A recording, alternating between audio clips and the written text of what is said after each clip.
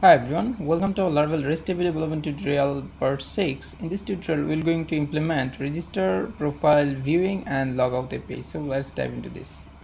So first we will create a controller route here, register, and for register we'll create actually registration controller. This PRSN make controller register controller, and we can also actually use the same controller for all, but it's actually it's better to use separate for separate parts. So we have created register controller, and in the register controller let's just copy the same thing whatever in login controller, just copy same thing and paste it here. So just name it register controller. So and instead of login, just write it register, and definitely we'll use auth repository here. Also use response rate as it is perfect. And so for register we'll create actually new method for like register instead of login. So currently there is no register method in this auth repository. Let's create one here. So what it will be look like, it will be same as look like login. So let's do that. So let's just copy this login from here and paste it here. Instead of login, just name it register, as it's auth repository, so it's easy, like look like this. Okay, so we're creating new user, right? And in the data which is passed actually from register controller, we'll get valid data for register. And also if we go to login request, we also actually create new request. It would be for register request, right? So let's create request register request and copy it and paste it here. And also for register, what we'll use, and we'll use actually also the name, email and password, right? So for name, it would be there would be name definitely required, and it's string, and let's give maximum 50, and password mean 6, and definitely we'll use confirmed. That means someone must have to give confirmed password. And for actually, as we are using this kind of authorize and this method, so you can actually pass array for here, but it's not necessary. So register request, and in the register controller, instead of login request, we use this register request. So remove this. Okay, so login, and instead of request all, or not actually get all, we'll just get specific request value.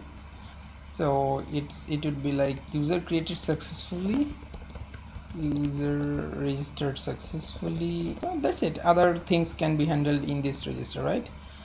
So if we go to register, so then we'll actually register a user based on that data, right? So we can actually make the data like prepare data for register. So we're just preparing the registered data. It's actually return an array. What it would be returned like name, and in here we also pass an array of data. Okay, so and in the data what we will got for name, like this name. Okay, and just copy this thing for right now.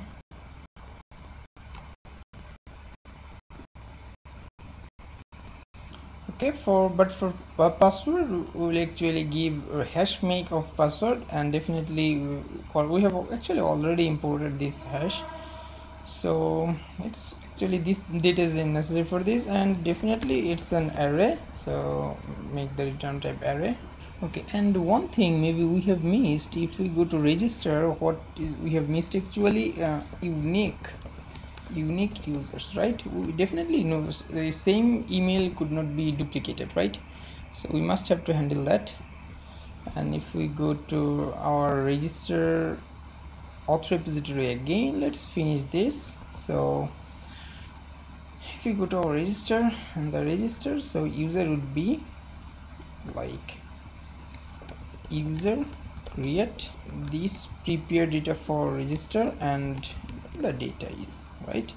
Okay, so it would be an array. So in create we must have to pass an array. Okay, so if there is a user, if the user is properly created, so we'll handle it so something, and otherwise we will show another error. And for register and for login, we will not actually make different type of things. We will actually create same type of things.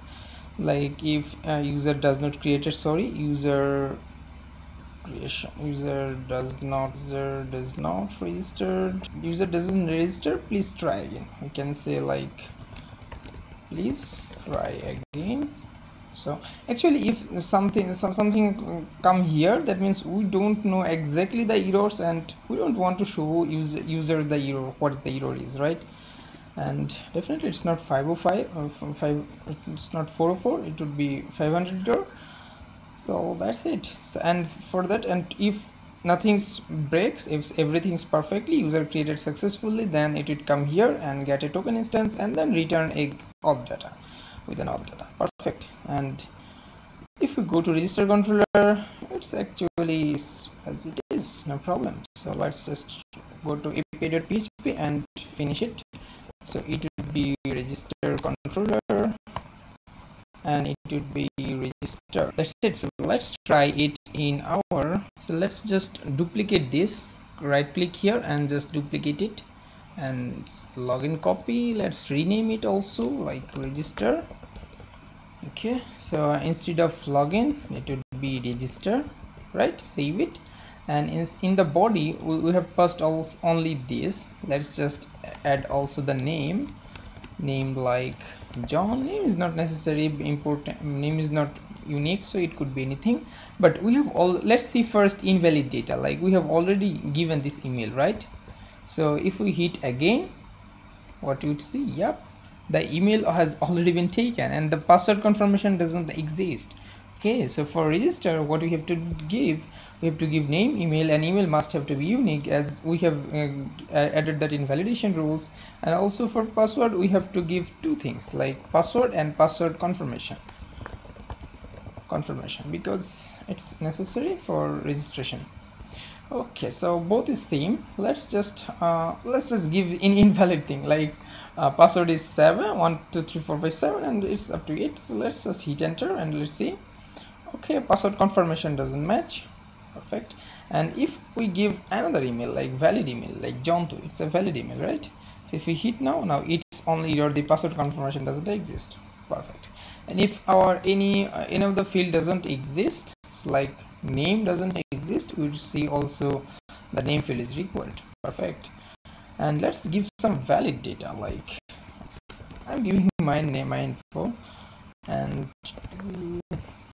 let's first 28 and submit it. Let's see, 7 8 password. Oh, sorry, I have misspelled it. Send it again. Oh, wow, perfectly. So user registered successfully. Then we have got the user data and also access token, token type, and expire set. Perfect. It's awesome.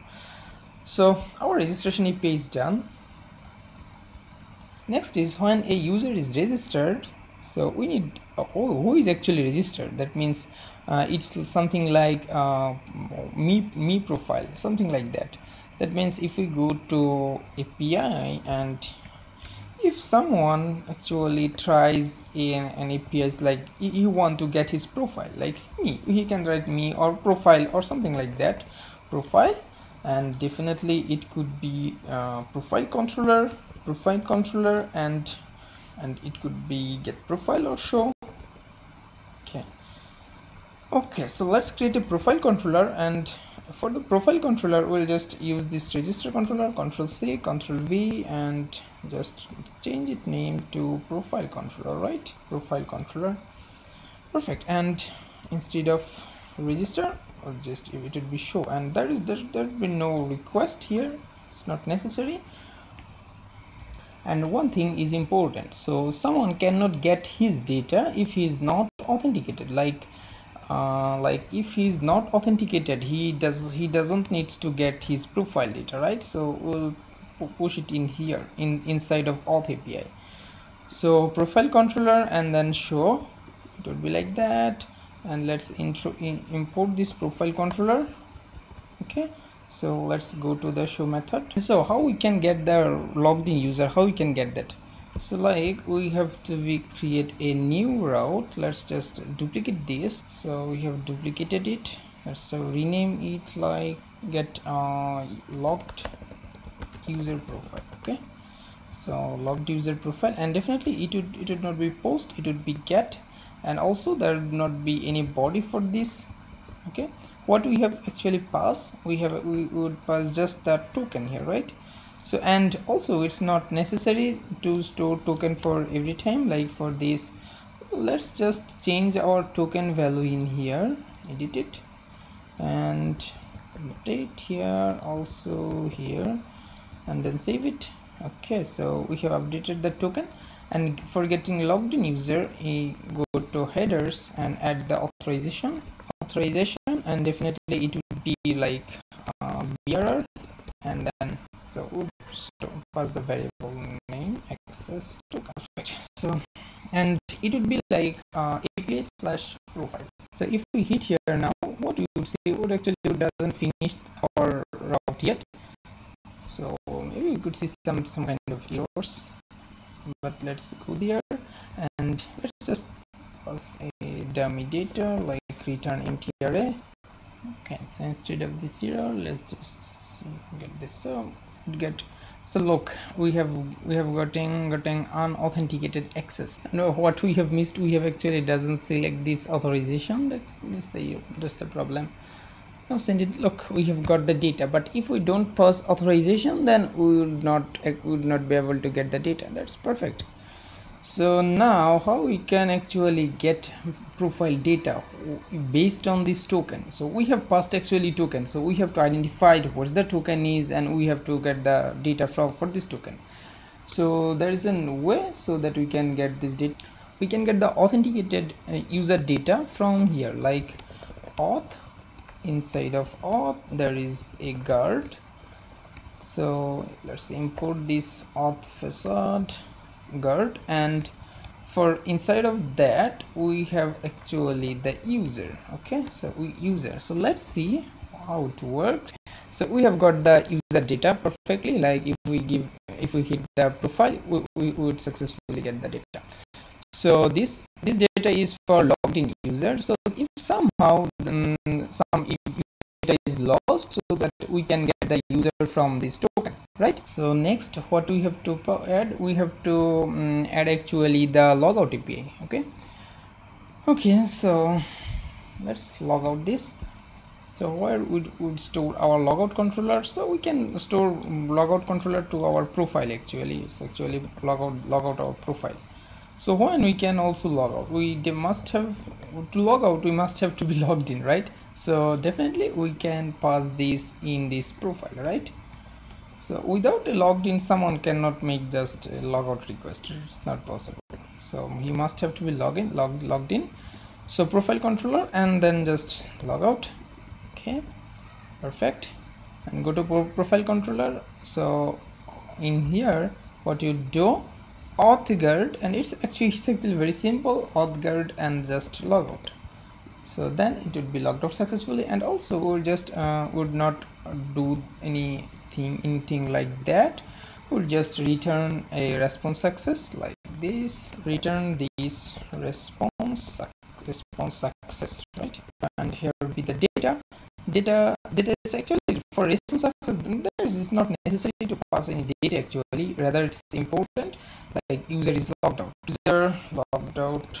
So let's test our logout route. So logout route is also a post request. So just copy this, duplicate this login route, and just rename it like logout, and then change its post type, and also API / logout, and also other here the health. Actually there is no body type. Also there is access token. If we pass without access token, let's see if we face any problem. Yes, unauthenticated access, perfect.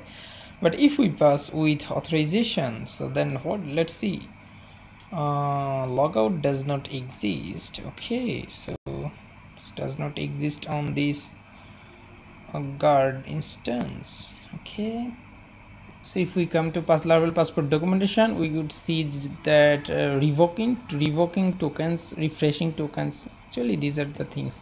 So let's click on revoking tokens. If we click on revoking tokens, so we can use like a token repository, then revoke access token. There are also some other kinds. Let's see. Okay, so there is some good documentation in Laracast. We can use this one-liner actually. User token and then revoke, also delete. So just do all of the things here. Okay, so what would be our user would be auth guard user. So instead of request, let's start auth guard. So it would be, maybe it would be auth guard user could be, and token and then revoke and then delete. So let's see. So user logged out successfully, perfect. And let's see if we can get the data again or not, because we have already logged out, so it shouldn't get the data using this access token, right? Because this access token is invalidated, right? It should be unauthenticated access, perfect. So it's unauthenticated access, so our logout is successfully done. And what it actually do, it's mainly revoke the access token, and this delete is actually delete the token from the database. So it's more safer from my end. And as our API response is like, if we hover over this, it's like JSON response, so our method return type would be JSON response, right? So let's add this JSON response. So also for show, for every other parts, our response would be like this. Also for register, also for login, and also for register. Let's add it. Okay, let's try again by login if any issues are not. Perfect, logged in. Let's save the API. Okay, no problem. Thank you for watching this tutorial, and in our next tutorial we will implement this every APIs which has been done using Postman. We will use this all authorization authentication APIs in Swagger. So let's wait for that. Bye bye.